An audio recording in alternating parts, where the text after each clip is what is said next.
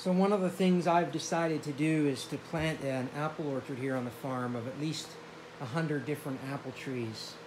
And while it would be great to go get some 2 or 3 year old trees, given that it's going to take at least 5 years for them to produce fruit in Alaska, that's a ridiculous amount of money.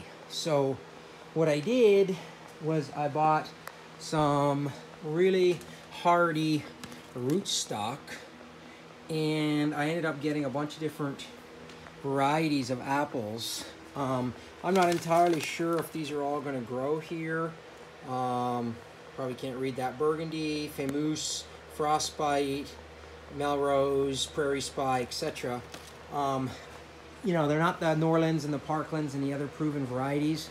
So if any of you are apple growers in Alaska, you may look at those and say that's not going to work. That's the bad news. The other piece of bad news is I've never grafted before. You know, this isn't a how-to channel, so I don't really show people how to do things because most of the time I don't know. I've never grafted before yesterday. I had to learn how to use this tool. And it's actually pretty cool because what it does is it makes a little wedge like this on one piece, and then when you flip it over, it makes a corresponding groove in the other piece. And then what we did is we simply took the rootstock and we grafted them together. You know, there's a little wedge like right there. See that? Okay, so, and then I just put the grafting tape around it.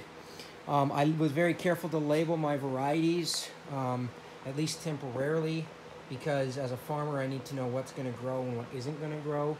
And so I have not put these silver tags on every tree. I did it on a couple of them there, but I'm worried that might be too much weight for the graft.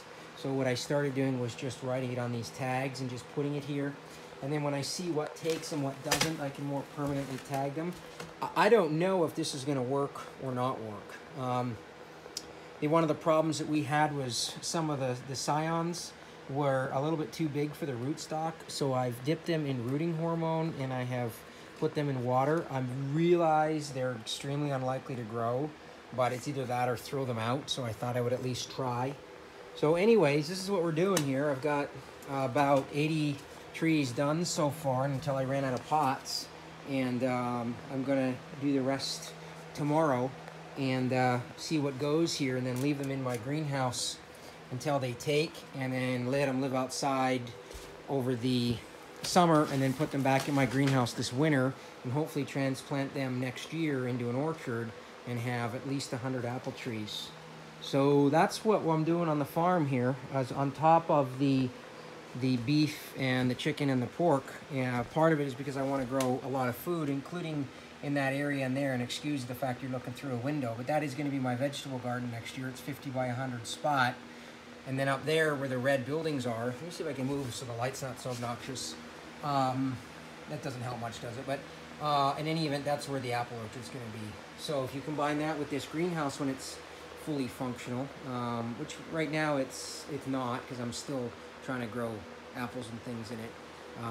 I think I'll be able to just grow an enormous amount of food for Alaskans. So anyways, I'm going to try this apple grafting thing here and try these varieties and see if I can make them work.